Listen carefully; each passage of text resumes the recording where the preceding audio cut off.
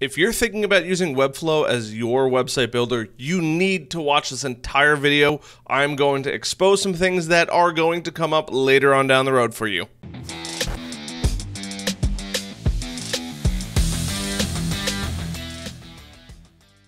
Hey, how are you guys? Harrison Barron from harrisonbarron.com, and in this video, I'm going to show you guys why you need to watch out when you're using Webflow. Now, I love Webflow. Let me get that out right away before somebody's like, you're bashing Webflow. No. My company's website is on Webflow, my personal website is on Webflow, and we have several customers on our Webflow account, and we have various other Webflow accounts that we are also using where we're helping other people out as well. So I am quite versed in Webflow. However, you need to watch this because this has recently come to attention and it's not something that I was aware of beforehand, and it is driving me insane. It makes me slightly upset, and I want to share with you guys why you need to be careful with this. Now, as long as I share this with you, what you choose to do afterwards is totally up to you. Now, I'm not saying don't use Webflow. Once again, I love Webflow. It is phenomenal with what it does. However, you just need to watch this video because I'm going to expose some things that aren't readily known in Webflow. So let's jump into my computer here, and most of this entire video is going to be about pricing. And now pricing is great in Webflow, but there's some areas that you need to be aware of when you start to grow your business. We'll call it online. Now, I'm saying using business as a loose term. However, when you start to build a company or even just build more websites, you start to need additional help.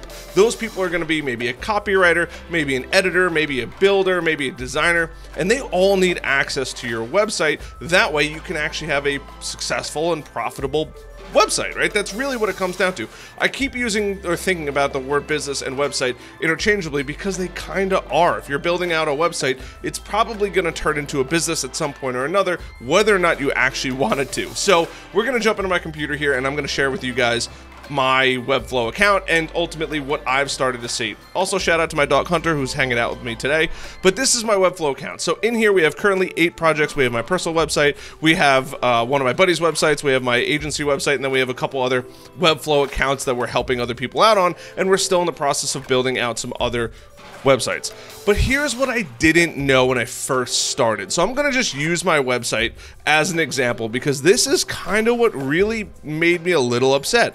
So in here you have your hosting plans. Now, the hosting plans that they offer, in my opinion, are phenomenal. I think they're extremely well priced for what you actually get. Now you have your custom domains, your SSL included, your CDN, your 50 gigabytes of bandwidth per month, 200 gigabytes. I don't understand why they even put a limit on how many gigabytes of bandwidth you have. Every other builder, it's kind of unlimited, or at least they don't advertise it. That's one of the gripes that I have with this. You get 100 static pages, you get 100,000 monthly visitors with your $20 per month. Now I'm going with the $20 per month because chances are pretty good you are going to have a blog, and that blog is going to fill up moderately quickly if you are actively trying to get traffic to your website. Now, in here you don't get any CMS items. In here you do get CMS items, a content management system. So you get 2,000 articles essentially for $20 per month, 1,000 form submissions, CMS API access, site search, 3 content editors, right? Like, these are all great things. And now a content editor is give a client a content editor or make them basically access the website here. No form file upload, email support, free university training, which is kind of nice. Their university training videos are phenomenal. Standard terms of service, basic DOS attack, which is a denial of service attack. It's usually DDoS. They're the only people that have actually seen it as a DOS attack. And then credit card billing, which is always nice. Now you have my website here where it's been live now, and this is the cool part about it, right? I think that the pricing on here is phenomenal, but this is where it really starts to irk me and really kind of makes me upset. Now, this is a great plan, and I think that every website, as far as pricing, should be varied right around this, and they usually are with Wix, Squarespace, with a lot of these builders, and then the e-commerce side is always a bit more expensive. Their e-commerce platform definitely needs a little bit of work, but here's where I started to get a little upset. You have your account plans. So this is specifically for that website hosting. When you have your account plan, this is on your account, and this is where it gets a little confusing. So you have your starter, right? You have your projects, client billing, free staging, no code export, no white labeling, no site password protection, right? And then you have your $16 a month, save 33% annually. This gives you 10 projects, client billing, enhanced staging, code export, no white labeling, right? This you have to pay for your entire account to essentially upgrade it, right? Now, we are a Wix partner. We have about 75 to we have probably around 75 websites in our account actively. We don't pay $1 extra for that.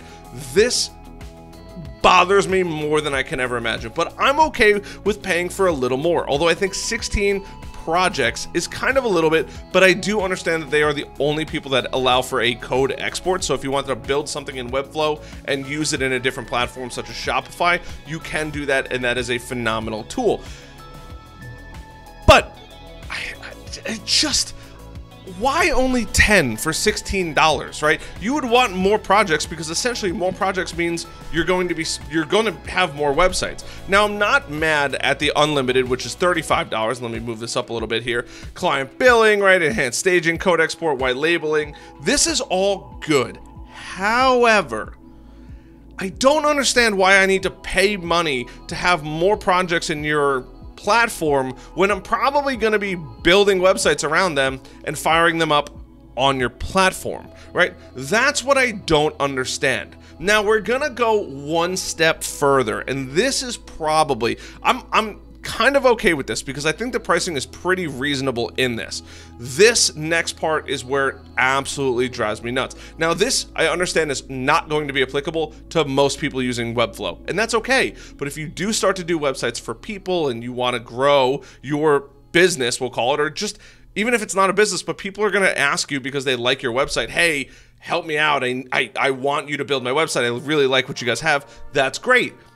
But this next part really just drives it home to make me angry, which is your teams. So now you've already paid the $16 or $20 a month for your CMS, right? That's currently what I'm paying for on my website. I have 43 blogs on my personal website. But this is where it goes crazy, right? Then you're paying an extra $16, right, at my agency to have 10 projects in there, right? So now you're talking about $20. If you have 10 projects in there, that's $200 a month, plus another $16 a month, right? Which just bothers me for whatever reason. But this is where it really, really bothers me. If you want to have other people in your team work on other websites in your account, this is what drives me insane. And I think that this part is probably the most, I just don't love it. That's it. That's all I gotta say is I just don't love it. I have to pay $70 a month to have my team members, one other person, right, 2 users, unless it's 2 additional users, so there would be 3 of us, but even still, that's crazy to me.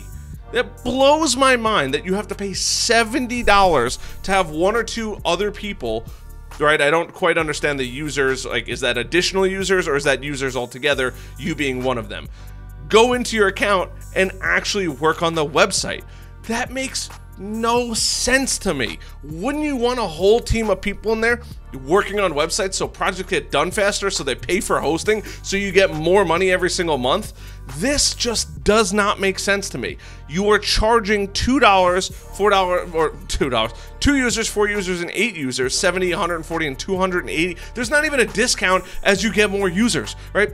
I mean, that bothers me in a way that just hurts. And I don't love that Webflow does this, and I would love to see them change their pricing. I'm not against them making money, but either charge a little more in your hosting area or charge a little more in your plans. I just think that it's crazy to me that you have to pay for users. Now, granted, most companies are going to have 2 people or 4 people working on additional websites. Now, bigger companies are obviously going to have 8 people, right? You might have a copywriter. You're probably going to have potentially a second copywriter. You're probably going to have 1 or 2 designers, right? So that's 4 people. You're probably going to have 1 or 2 developers, maybe 3 developers, and that's your whole team plus the owner. That's 8 people, right? It just blows my mind that they want almost $300. That's annual billing, by the way. Your monthly billing is $336 if you pay monthly. That is an absurd amount of money when all of the money is really in your CMS and your business areas or your basics. Charge a little more money for that. This is crazy to me that you have to pay extra. Now, some of you guys might be thinking, well, Harrison, you're overreacting. Why would you ever want to do this? That's kind of silly. That's how they make all their money. No, there is no possible way that they are making that much money on this. They would make far more money charging a little bit more money for hosting. I feel like this was like, hey, let's see how much money we could really get out of them. And they went with this route because Squarespace, GoDaddy, WordPress, Webflow, I mean, not Webflow, Wix, none of them charge for additional team members. This is the only one that I've ever seen that charges for additional people to work in on your stuff. And it makes me so upset because why would they do that?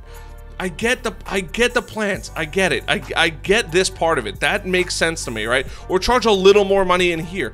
But the team members just doesn't. I can have unlimited team members in pretty much every account, or I can have multiple people working in one account. I mean, that's fine. But on Webflow, if you go in here, you sign in and somebody else signs in and you go to a different page on a website that you're working on, it kicks you out.